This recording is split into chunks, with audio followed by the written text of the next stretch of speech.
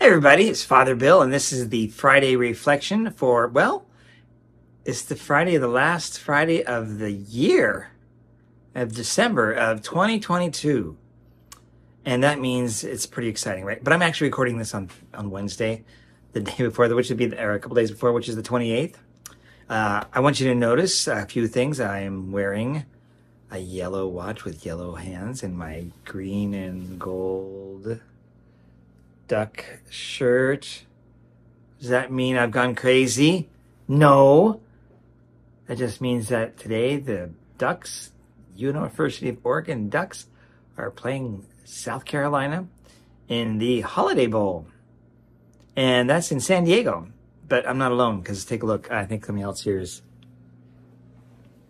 He's kind of... yeah, he's all over this too. Okay. So... we're rooting for the Ducks. That's right. No, hell is not frozen over. Hell is not frozen over. It's just that I like the Beavers, of course. They're my team. I'm a two-timer at the university there. But let's say it comes down to being someone that has kind of a hierarchy of teams. So the first, of course, is my Beavers.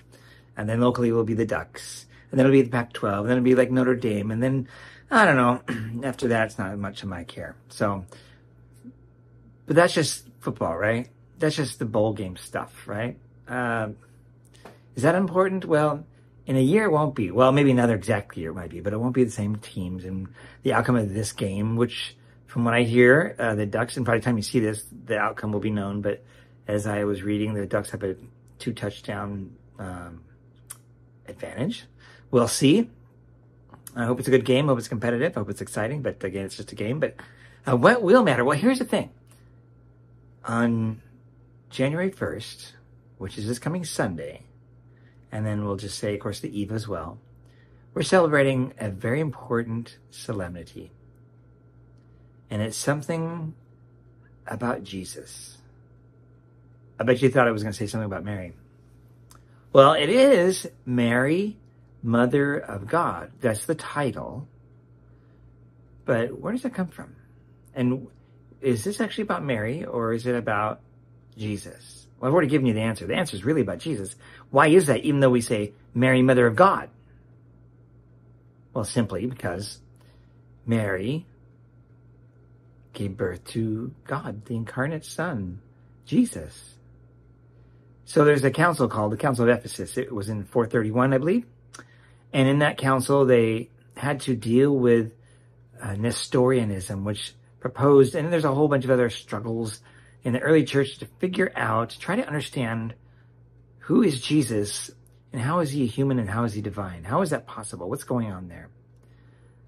So there was a guy named Nestorius, I believe he was an Orthodox priest or bishop, who proposed that Jesus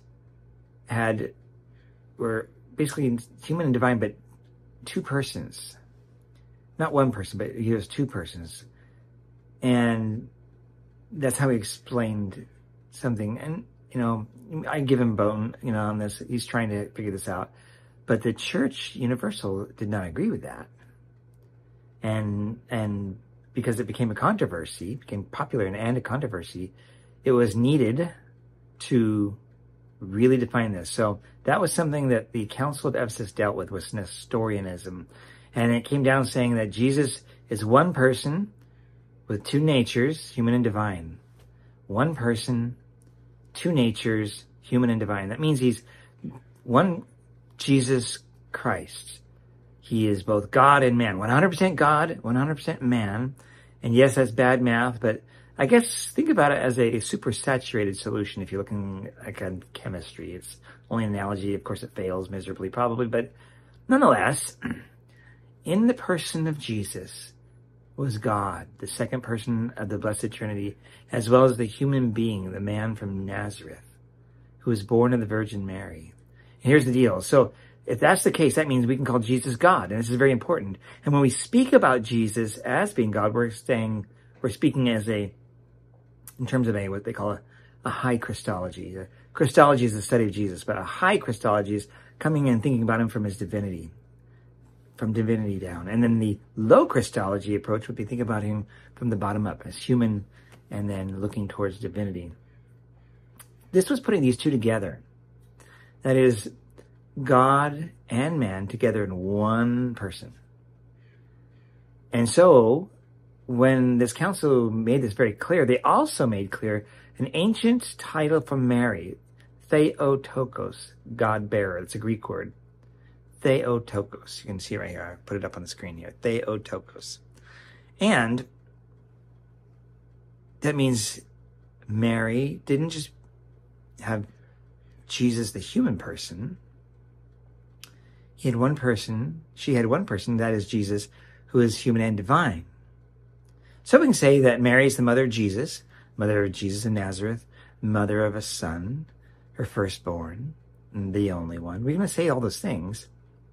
But we can also simultaneously say, if I can even say it myself, that she bore God incarnate.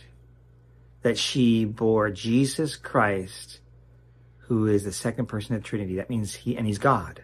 So she bore God in her womb. That means she becomes the mother in her earthly nature to both, well, I should say in the person of Jesus. This is always difficult to get this. The person of Jesus, who was divine from eternity, begotten of the Father, and yet became human in time. So this actual declaration, while speaks about Mary, and we might call it a Marian feast, it's actually a Christological, or a solemnity about Jesus. It's making a statement about who Jesus is. For if we cannot say, for example, let's put it the other way, if it is not allowed to say that Mary is the mother of God, then we have to deny that Jesus is God. And no Christians do that. I mean, there are some sects that propose that, but those are not Christians. But Christians do not do this. Jesus is God. We're thinking we have to make sure we keep the high Christology and the low Christology together. When we separate those and say, no, he's not God, or he's something lower than God, then we get into another heresy called Arianism and others. This is important. So we celebrate, then, Mary, who is a model for us. Yes, but what is she modeling? Who is she to try to model after herself? She's trying to follow God, her Lord, her Savior, Jesus, the Father, the Holy Spirit. And so she is truly Mary, Mother of God, in that she bore Jesus, the one person with two natures, right? Two natures, who is human and divine. And that's called in fact, that coming together, that humanity and divinity, in theological statements, we call it the hypostatic union. Somehow they are together in an intimate way, undivided. So that's what the celebration is about. Now, I hope that you were able to come to Mass this weekend. We had a wonderful turnout last weekend. Of course, it was Christmas. It was awesome to see. We had probably 1,000 people at our 4 o'clock Mass. I didn't count, but it was absolutely packed. And then we had we had well attendance in the other Masses, but we had also lots of extra room. So if you're still cautious about coming to Mass because of either COVID or a cold, I would encourage you to still come. Please come. Come home for Christmas. It's still Christmas season. Come home for Christmas. And maybe you can sit in the day chapel. There's lots of room there. Our 5 o'clock or 5:30 Mass especially has room, and the 8 o'clock Mass has lots of room. It's our 9:30 that is a little more crowded. What a good dilemma, right? But if you're concerned, I want to encourage you, please consider that. You can wear a mask, or you can sit in the other space. You can stand in the narthex, the entryway, or some people call it the lobby. And join with us as we celebrate Mary, Mother of God, which makes the statement about a belief about Jesus. To actually celebrate this Marian feast, quote unquote, we are making a dogmatic statement about Jesus, a statement that he is God. And praise the Lord. And that's why we can worship him, because nobody should be worshipped. Mary, we venerate. It's a special word for that, but I'll just call it venerate for the now. And I hope that you will then come and join with us. In the meantime,